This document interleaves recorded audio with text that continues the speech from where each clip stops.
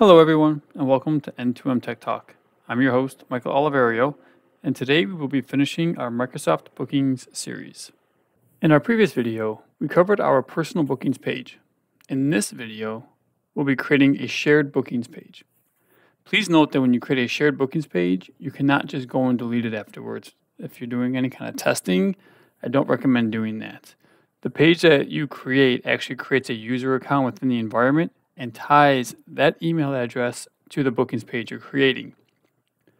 If you have to go and delete a bookings page, you're going to have to contact N2M for assistance, and we can go ahead in the back end and get all that cleaned up in the environment for you. Just please note that this also does not use a license. It's a free account within the environment.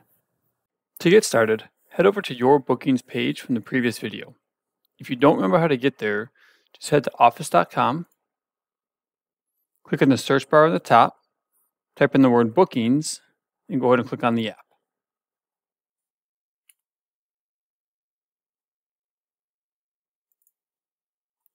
Now that we're here, let's go ahead and click on Create under the Shared Bookings page.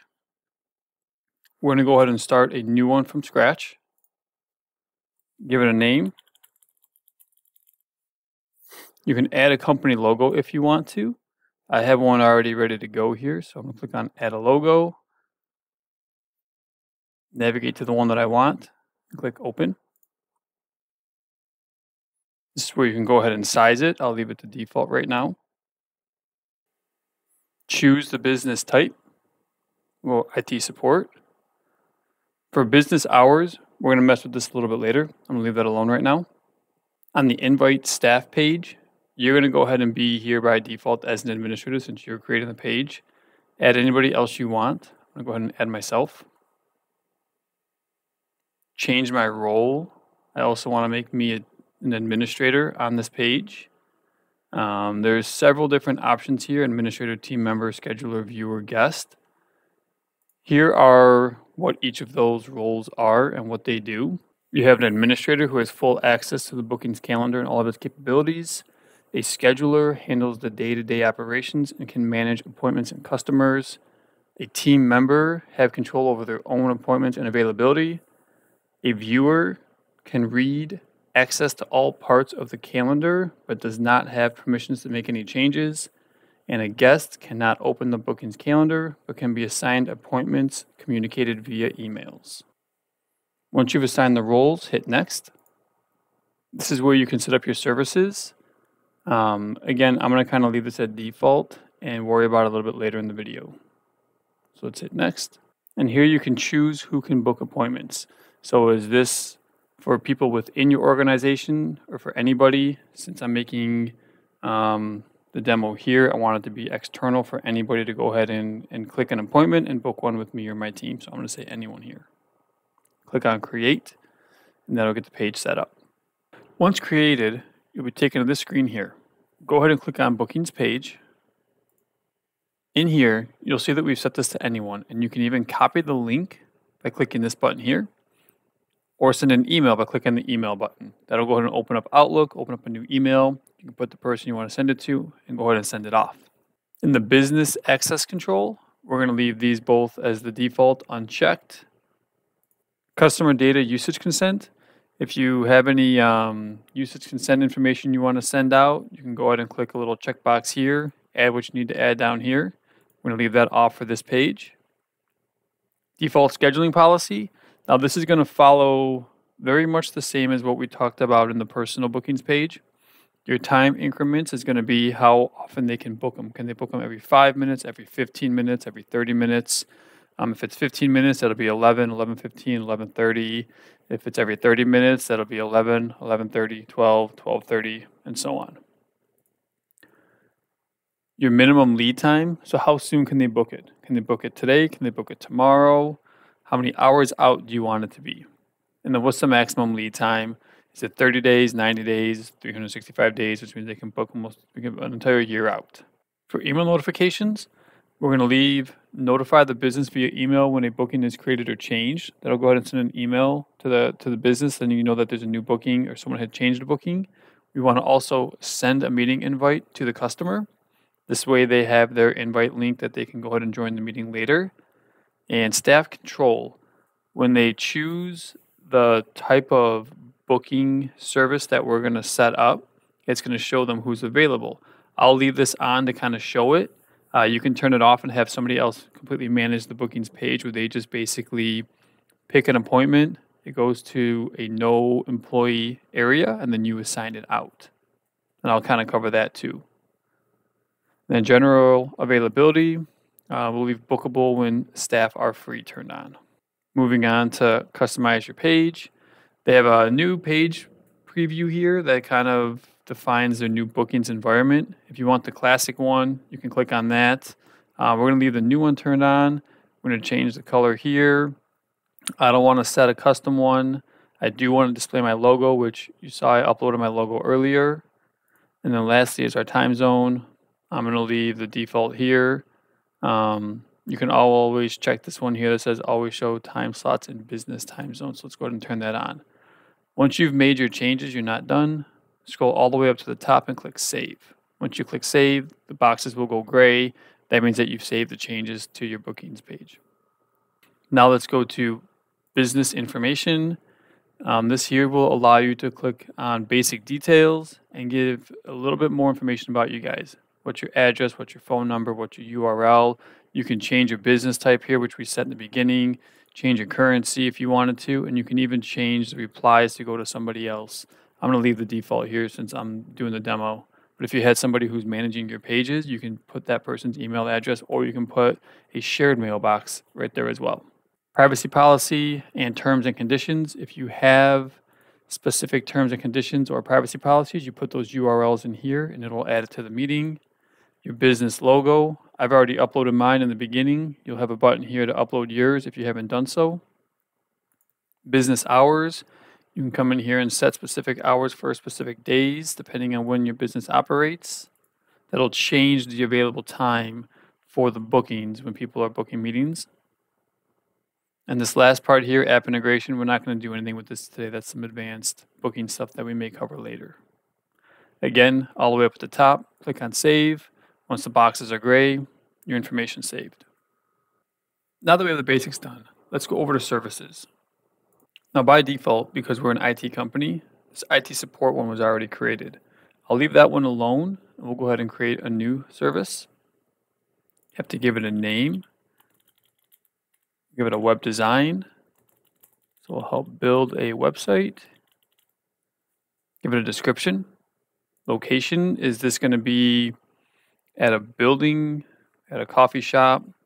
Neither for us. We're going to go ahead and add an online meeting here. That'll make it a Teams meeting. It opens up a checkbox here to send an anonymous customer link. And this will basically ensure that your customers are not joining the call from their organization's account and will protect their privacy. This is optional. I'm going to leave it off. How much time do you need?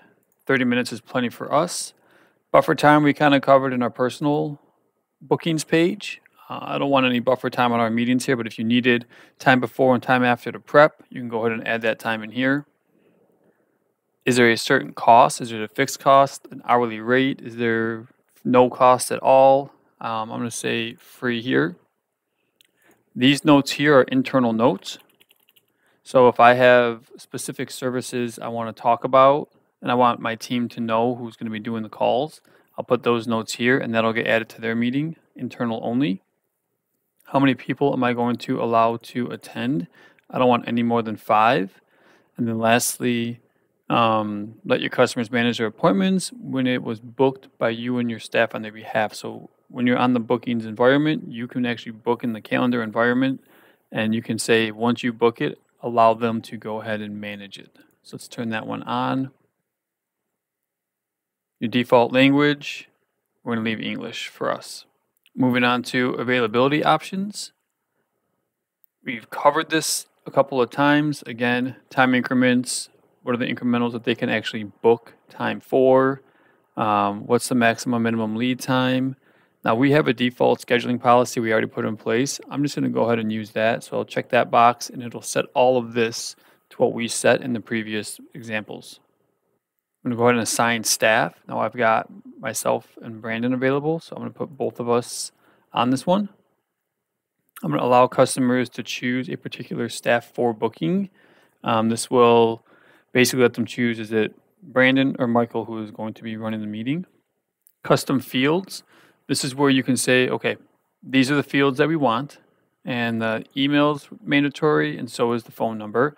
But the address and the notes are not mandatory, but we still want the option for them to put them on there. You can also add custom fields. You can add text fields where you can type up your own question, save it, and mark it required. Or you can even do a drop down question where you type a question and you can add a couple of answers and again, turn it on to be required. I'm not going to do that right now. Notifications.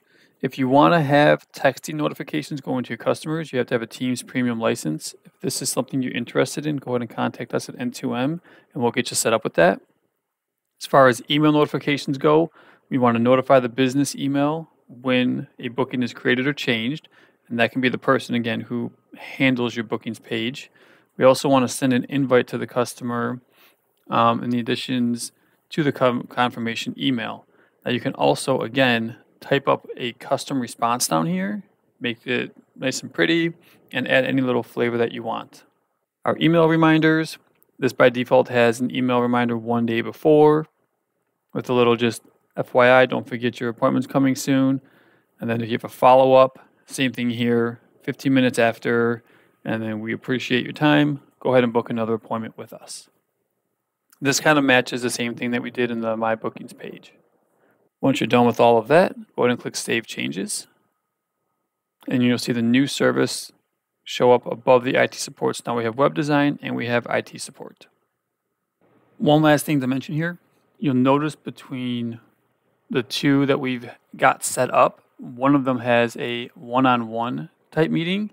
When you create a service, if you set the actual maximum number of attendees to 1, it'll lock that in place so that this meeting here will always only be a one-on-one meeting.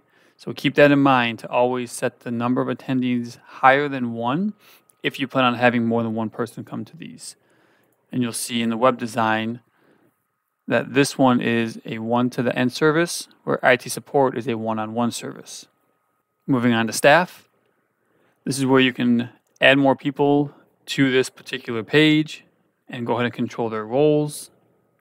Customers, you can go ahead and add in your customers that you want, first name, last name, email address, chats if you have them, phone numbers, any kind of notes. You can kind of build out a customer portal page here.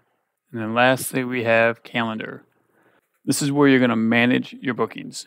You can assign this out to someone, and I recommend doing that, having somebody on the team that's dedicated to managing the page.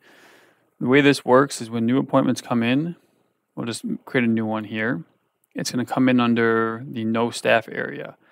So if someone isn't chosen during the initial setup and they create the booking, it's going to come into no staff assigned. And you're going to see that this will show the actual availability of your people.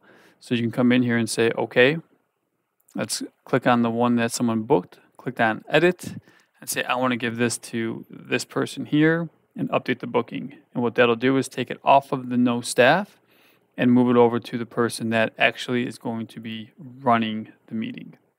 And if something changes and they're not the one that's going to be running the meeting anymore, click back on the meeting, click on edit, remove them, update the booking, and it'll go ahead and put it back into the no staff.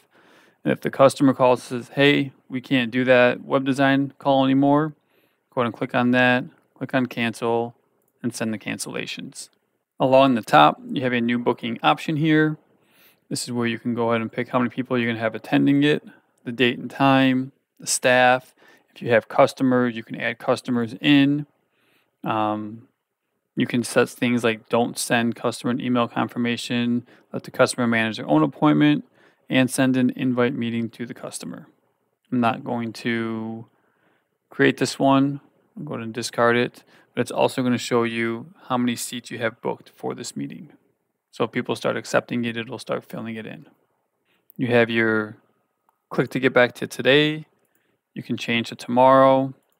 Click the drop down, choose a date in the future. Click today and come right back to today.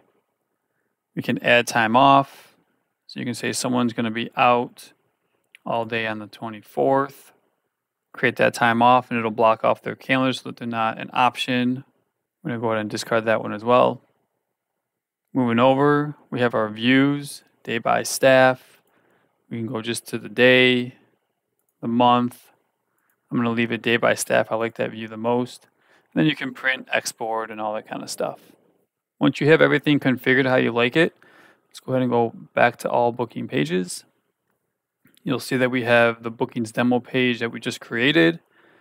If we go ahead and click on share, you're going to get the option to copy the link by clicking this button here.